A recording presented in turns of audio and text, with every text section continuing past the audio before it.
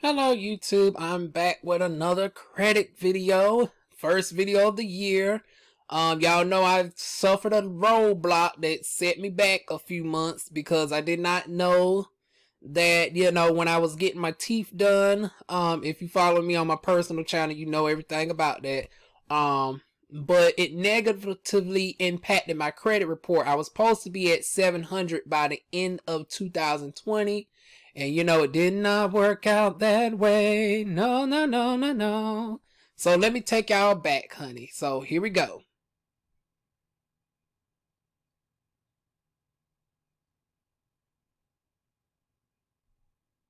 So y'all can see, and it actually goes back further than this, but once again, they only give you like a 4-month timeline. But I was sitting at 580, and I think that's the last time I did my video was like September. I think I did a video explaining how my credit score went down, so y'all have already seen that. But this is the progression of what happened afterwards. So dump, dump, dump, dump, dump, dump, dump.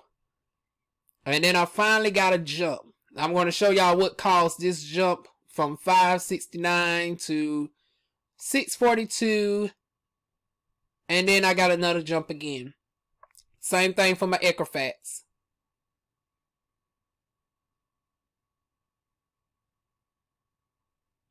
So now we're going to click on see what's changed.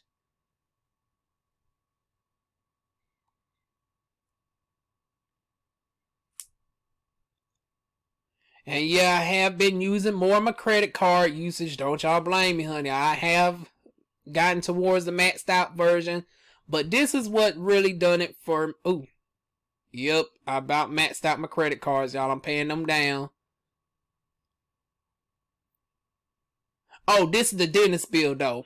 This is the one that is at $3,000 some odd dollars. But I'm trying to show y'all what... There we go. January, see the change, January 4th.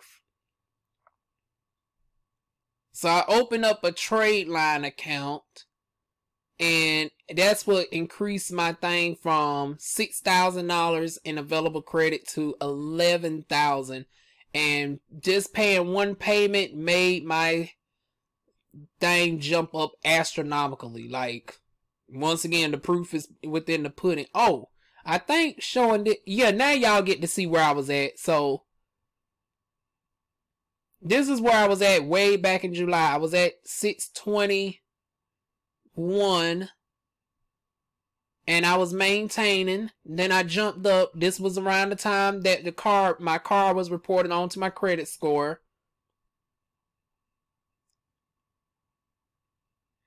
And then this is when the medical bill got put on my credit score for my teeth, and that's where the time lapse has happened.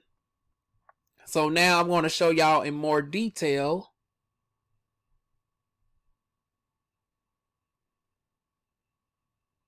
So my credit age is terrible, but once again, I can't do nothing about that. That's just going to come with time.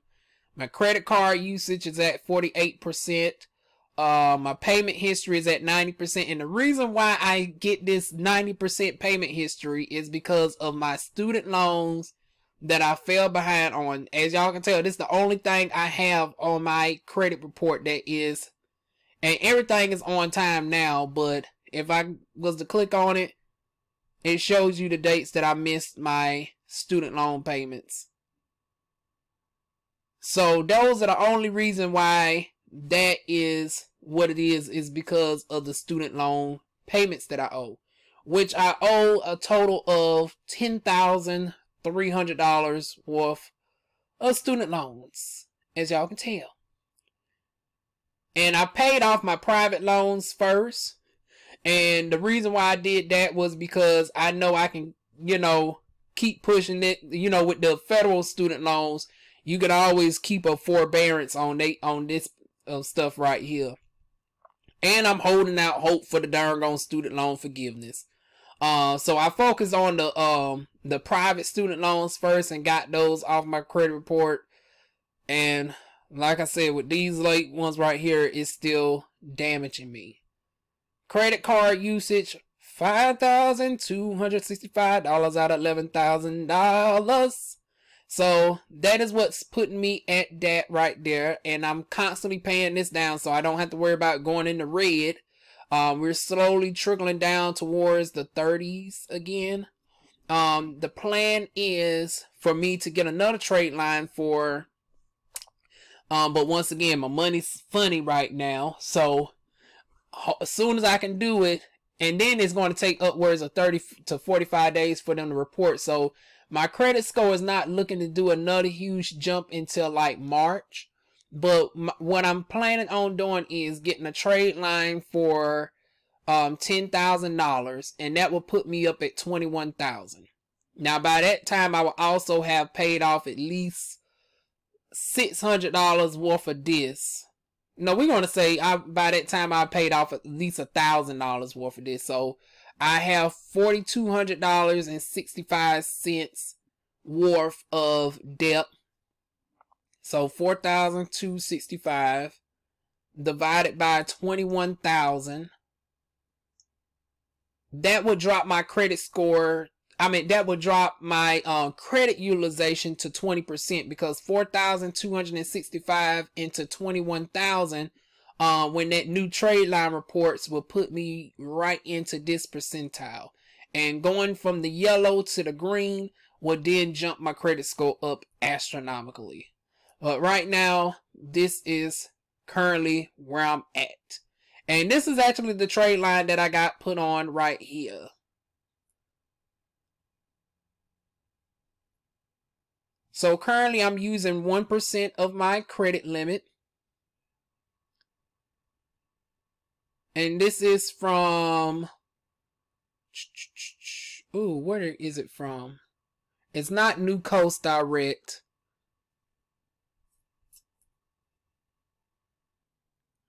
This is from my jewelers. So with my jewelers club, what I had to do was I had to pay $99. And I'm sure most of y'all probably heard of this by now. If not, here's what happened. For $99, I set up an account. I had to purchase, I think $100 worth of jewelry. Yep, $100 worth of jewelry, plus a $99 fee. So for $200, I got access to a $5,000 trade line to put on my report. I instantly had to pay 50% down payment on that. And then I had to, you know, make my monthly payments. When it was all said and done, I owed $60. So I made two $30 payments. I've done since paid this off, but once again, this doesn't report until the first of the month. So my credit will probably do another jump again, because this is about to go down to zero soon as it reports on February the 1st, because I paid off the remainder of this on January the 8th. So that is that. Here's what negatively affected me right here the most. Is that $3,000 credit line that I was extended through Genesis. And I'm paying that slowly down. So that's that. And it reports as a credit card. So what else I want to show y'all? Derogatory remarks, I don't have any. I don't have any collections or anything of that sort.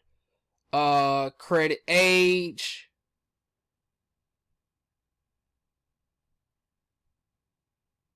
Hard inquiries. I do have 5, and they're going to go more. So once again, I can't darn, you know, there's my car mats, my Capital One, my motive. That's when I first got denied for my car back in May. I went through CarMax, and then I got approved by July. So those are my automotive, you know, and these drops off within 2 years, and then they lose their potency over time. So which ones I'm about to have knocked off now? I'm about, 2009. So come 2 months, these 2 are actually about to drop off, but I'm about to pick up a couple more inquiries anyway. So it's still going to look the same. So yeah, I'm about to lose 2 and add 2. So this is about to ultimately stay the same. So as of March 2nd and March 17th, these two going to drop off. But I'm going to have probably another credit card inquiry. No. What's going to happen is whenever I get my laser hair removal service, because I've still been trying to search for somebody in Fayetteville, that's going to come up on here. And then when I add the other trade line, that's going to come up on here. So that's what's going to replace these two. I'm not taking out for no more credit cards. Because it don't make no sense to get a credit card for $200, $300, $400 or $1,000. And then when I can get a trade line for $5,000 to $10,000. So I'm going to go for the trade line option and come back and tell y'all how that works out. And then on my TransUnion, I've only got 3. So these are my inquiries right here from that. Credit age, 2 years, 7. And you know, it's going to be a long time before I get to this 5 to 6 year 100. So I can't affect that except for wait for time. The most that I can do is keep myself with no derogatory, reporting, get my credit card usage together, which I'm paying that down. And then my payment history. The only way I would be able to successfully combat this is if I was to get like a loan. So, yeah, but still, the fact that it's at 90% a loan, and with the pay, because this is divided into 120 payments. So it's like, how would I get something to offset something like that? So this is what's really been hurting me. And then I contacted NeoNet, and they don't want to remove it because they said since I wasn't in school, I wasn't part of the service, since I wasn't a teacher, they can't remove the late payment off my darn credit report. So that's the single thing that has been solely hindering me, is this right here, this payment history. And like I said, when y'all look at my payment history, this is the only thing that's on my report that's darn affecting me. And y'all see the formulation of how they do it, over 120 possible payments. So even if I was to try to get a loan or something, I don't know if it will make much of an impact in regards to this situation. So the only things I really have effect over is my credit card, keeping this at 0, this over time. So these are only 3 that I really have any control over. So, and that's why I'm really hoping for, President Biden to go ahead and do away with student loans, because this will eradicate most of this right here. Soon as those drop off my credit report, this drops off, honey, I do better. Now, most people be afraid because once the student loans are off their credit report, it drops their score because it lowers their overall mix, credit mix. But the thing is this, I already have enough successful mix of other items going on. I have a car, I have credit cards, I have trade lines.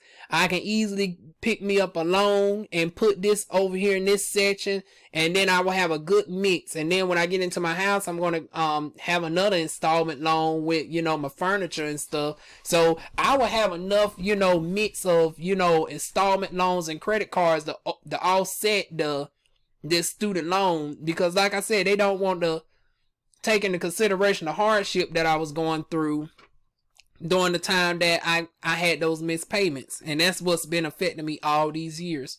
But yeah, that is it, y'all. If y'all have any advice, feel free to leave it down below. Feel free to like, comment, share, and subscribe. And I will see y'all soon with more videos. Mwah.